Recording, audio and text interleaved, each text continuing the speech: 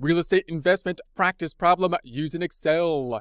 Amortization schedule, changing the payment and looking at the impact on the interest rate, keeping everything else constant. Get ready because it's time to raise the stakes with real estate.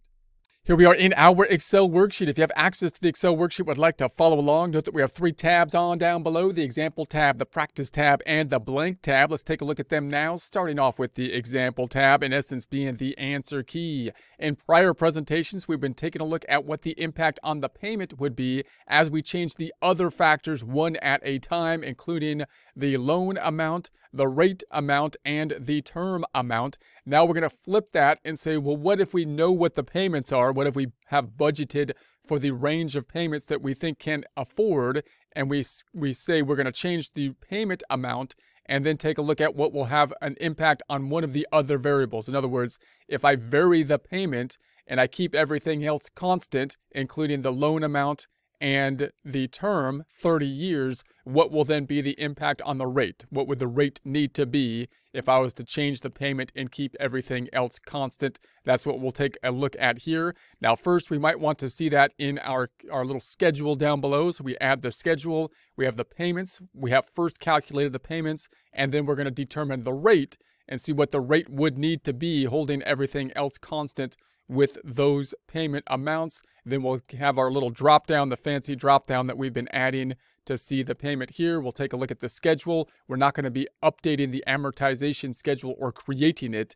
from scratch because we've done that in prior presentations. You can look at them for more examples there. We have the slicer that you can look at how to enter as well. Then we're going to create the pivot table and take a look at our comparison tables on the right-hand side from information from the pivot table. If you go to the second tab on over, the practice tab, this will have some of the information in blue, which means you can format it a little bit less and practice the practice problem without having to make everything from scratch and format it in from scratch. But we are going to do that. All the new stuff in the blank tab, we're going to do the formatting as we go here. So information on the left-hand side, we got the home value. We're going to say is $400,000 this time. Down payment still 20%.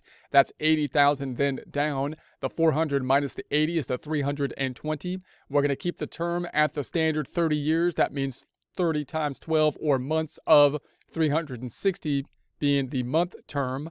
And then the rate is what we're going to basically be deriving with a formula. Instead of calculating the payment, we're going to be calculating the rate, and then we're going to try to fix or figure out what the payment will be and change that payment, and then see what the rate would need to be as we adjust the payment. So let's do that down below. We're going to make a little schedule. The first thing we would want to do is say, well, if I'm just going to change the payment, keep everything else constant but the rate, as I change the payment, what would the related rate need to be in order to make that happen? So if I have the payment down here and then the rate, this is going to be our cells. I'm going to make my little header item up top, go into the Home tab, Font Group. Let's make that black and white. Let's center these items, center. And then we're going to go down here. Let's start with a payment of like $600. And then increase it by increments of $200 until we get to $3,000, and then calculate the related rate. So to do that, I'm going to say this equals the $600 above it plus $200. That'll bring me to $800. If I copy that down, it'll always add $200 every cell on the way down. I'm going to put my cursor on the fill handle, bring it on down to 27, and that'll give us to the 3,000. Let's center that, selecting these items and putting them in the alignment and center it. Now we're going to calculate the rate. So we're going to say, well, what if we had 600 and we were to calculate the rate? Now to do this, we already have the 200 up top and we got the rate of the 6.39, which I have already calculated up here. Let's do that calculation down below and see if we can get to the same rate down here. So I'm going to put the 2,000 and do the rate calculation. So the rate calculation, we're going to say equals, and then we're going to type in RATE. There's the rate. We could double click on the rate or add brackets. I'm going to double click on it. Then we have the number of periods. So it starts off with the number of periods. This is related to time value money calculations related to the payment function. We're going to go to the number of periods. If I scroll up top, that's going to be the 360, 30 years times 12 or 360. We're going to pick up the 360. Now that cell, we don't want it to move down as we copy down. Therefore, I'm going to make it absolute by selecting F4 on the keyboard, $sign then before the B and the 6. Then we're going to say comma. We've got the payment amount. The payment amount is the thing that we are changing in our table here. So I'm not going to pick it up from the data up top. I'm going to pick it up from the table. That is the one that we do want to be changing as we go. So we're not going to make that absolute, comma. Oh, also note that this one has to be negative. If you don't put a negative there, then it's going to give you an error. So that's going to be just something you got to know on this kind of formula. It's got to be the negative payment. And then comma. We got the present value. The present value is going to be the loan amount, which we're going to keep constant at the 320 this time, which is 20% of the home, which we're going to say is 400. I'm sorry, it's 80% of the home, which we're saying is 400,000. That one, we do not want it to move down when we copy it down, so we're going to say F4 on the keyboard. Now, if we left it here, it would give us the rate, but it would give us a monthly rate, because notice the number of periods we have in months here, and the payment is a monthly, and we want a yearly rate. So what I want to do is multiply this times 12. So we're going to close it up, Shift 0, closing it up, multiply it times 12 months to give us the yearly rate, which is usually how we represent the rate. So we're going to say enter. I need to format that cell to make it see a percent, home tab, number group. We're going to percentify it, add a couple decimals. It's about 6.39. See if that ties out to up here. It does. Looks good. Let's see if I can copy it down. And if I got the proper absolute references, I should be able to. Let's put our cursor on the fill handle. Drag that fill handle down to the 3000. That looks good. Let's double click on that last one. Is it doing what we think it should? It is. It really is. So now let's do the same fill handle up. You can do the fill handle up, by the way. We'll just grab the fill handle and go up. And there's the rates. Obviously, we have negative rates up top. Don't generally see negative rates, but anything can happen these days, because I wouldn't be surprised actually at this point. But in any case, let's go ahead and make these blue and brackets around them. We're going to then go to the Home tab, Font Group. Let's put some brackets around it, bracketizing it, all borders. And then we're going to go to the Font Group and make it blue. If you don't have that blue right there, you can go to the More Colors, Standard. There's the blue. That's the one we want. That's the one. All right, and then we got our 2000 up top. I could put a drop down here to make it fancy-pantsy, even though I got shorts on. Can't get too fancy-pantsy with half the pantsies, but we could put some fanciness in here. So we're going to go up top and say we want to go to the Data tab. We're going to go to the forecast, not the forecast. We're going to go to the Data Tools. We want this item, the button, not the drop down, Data Validation. Let's validate this data. We don't want to take any cell here. We want to hit the drop down, and we want to go to a list. We want a list, and then we're going to source that list right there, and that's going to be these payment amounts. These payment amounts. That's what we're going to be paying. And then we'll say okay. And now we've got the drop down. That's a down drop down. Okay, so there's the 2000. So we've got that. And so we can see that that will impact over here. And if I change this now, of course, the drop down to 14, we got the 3.29, which should match the 3.29 that we calculate down below. So we can see what the rate would need to be.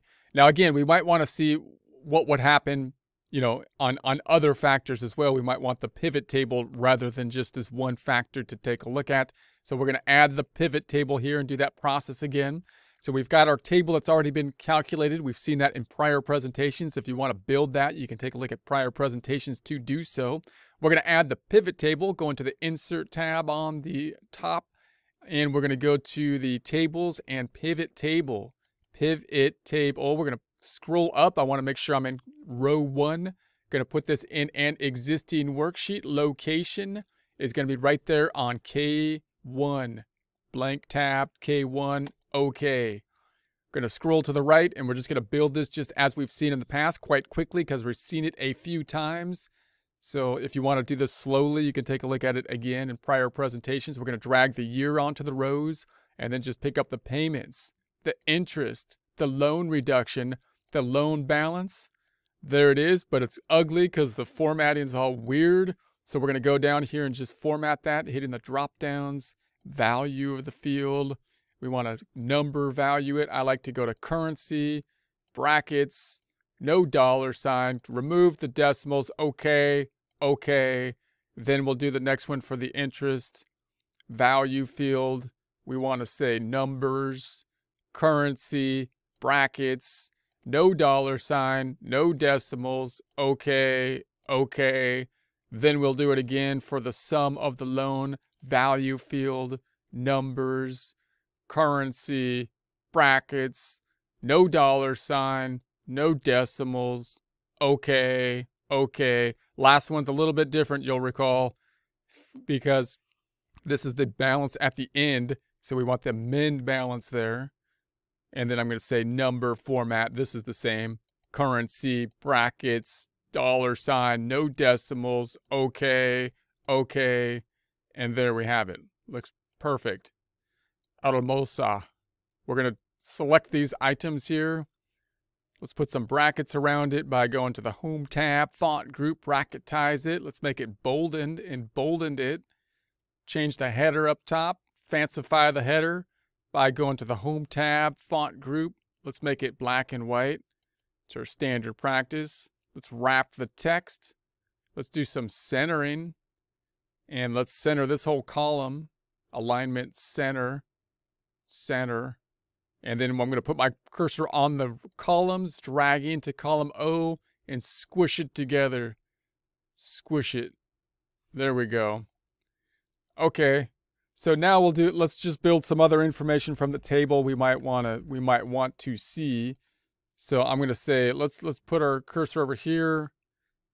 And let's say we want to say, if I change the rate, we're changing the rate. So it's going to say rate change. I want that on the top of my header. And so what I'm going to do is say Alt-Enter, and that allows me to kind of go in a second space within the same header without using the wrap text. It's not in another cell, but it's down below. And this is going to say, I'm going to say it's a 320,000 loan, and then I want to look at the interest payments, something like that. I want to copy this across because I want it to go across, say, 4 cells, 1, 2, 3, 4. If I go to the Home tab, and if I was to, say, merge it like that, that's one way to do it. I don't like to do it that way, so I'm going to unmerge it. And then I'm going to right-click on this thing and say, let's go to the Format Cells, Alignment, Horizontal, across the selection. And so there we have it. And then I can double-click on this item here, or squish that up as far as it'll go, without causing any problems.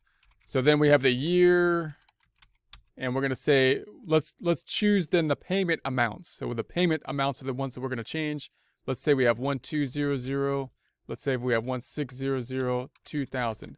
So in other words, if I have a $320,000 loan and I change the payment amount to these amounts, then I'm going to adjust the interest rate to whatever it would be for those payment amounts, and then take a look and pull the data in terms of the interest rates as we've basically seen in the past. Let's go ahead and make this, black and white, black and white. Let's center these items, centering. I'm going to do that same process over here, and we'll look at the loan balance as we've seen in the past in a similar fashion. So I'm going to do the same thing, rate change, Alt-Enter, and then we're going to be picking up the 320,000 loan balance. Loan balance. I want this going across 4 cells, selecting those 4 cells, right-clicking on it. Format cells.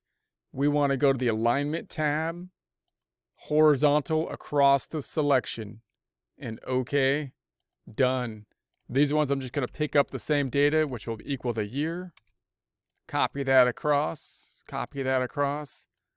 and then I can do the good old black and white here. Home tab, font group, black and white. center these items. Go into the alignment and center. Let's put the years in. 1, 2, buckle my shoe or tie my shoe, because I have shoelaces instead of buckles. And then we're going to scroll it on down to 30 and center. Let's copy those this time. Copy them. Just put them right over there. There we go. Okay, so now let's change our table and just pull the data on over. So if we were to change this back to 1002, the amortization table changes automatically, like so. And then we have to change the pivot table by right-clicking on it and refreshing it. So we right-click, refresh, and then I could copy the interest if I so choose and say, okay, if I copy the interest and copy it, pasting it right there, paste it, and I copy the loan balance. Let's copy the loan balance, right-click and copy and paste that over here. Right-click, paste 1, 2, 3, pasting 1, 2, 3. And you could see then the rate would have to be pretty low. The interest rate would have to be 2.11, you know, to make that, you know, it depends on the environment, you know, what's low or not. But in any case, 2.11. And then if I change this then to, what was my next one? The next one was 1,600. That's what we want next. Then the rate would be at the 4.39, matching our table, 4.39. Down here, we'd have to refresh the pivot table. Let's right-click on it, refreshing it, freshen it up. That looks way fresher. And then we'll copy the interest, taking the interest column, Control-C, copy, putting that over here on the interest, pasting it with a 1, 2, 3, values only. And then the loan balance, we could take the loan balance and right-click on that and copy that. And then put that on over here. Let's do it one more time for the 2,000. 2,000, if I was to change my payment and say I want to pay 2,000, I could afford 2,000. What would the interest have to be if I wanted to pay for this thing for a $320,000 loan, 30-year? It'd have to be, the interest rate could be 6.39% to be able to make that happen. Let's go over here and then say, well, what would happen to my pivot table? Right-click, refresh, pivot, fresh, copying the interest column. Right-click and copy, putting that over here. Right-click and paste 1, 2, 3, copying the mid-balance loan balance column. Right-click, copy, putting that over here for the 2,000, pasting it 1, 2, 3. And so there we have it. So we could just some ideas you could do to construct your data from this information to get more detail within Excel. Let's go ahead and just make this look nice. We're going to make it blue in brackets, blue and bordered. Selecting these, font group, borders, bucket, blue, blue and bordered. There it goes. And then these ones too. Let's bucket blue it, bucket border blue. Bucket, border, blue, the 3B, so font, borders, blue. And then we're going to say total. Let's do the total, as has been our custom, equals the sum. We're going to go to the summit of the column that we're trying to sum, so we could sum it up. Make sure you don't pick the header up because that's a number. So don't pick the header up because that'll mess it up. We don't want it messed up. We want it unmessy.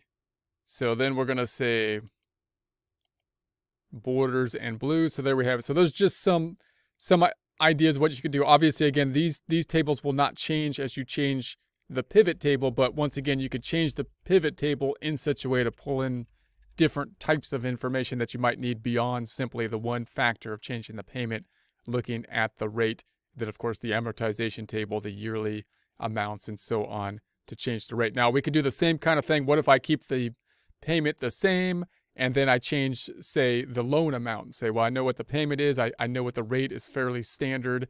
And then what if how much home could I purchase then? So we'll take possibly a look at that in future presentations.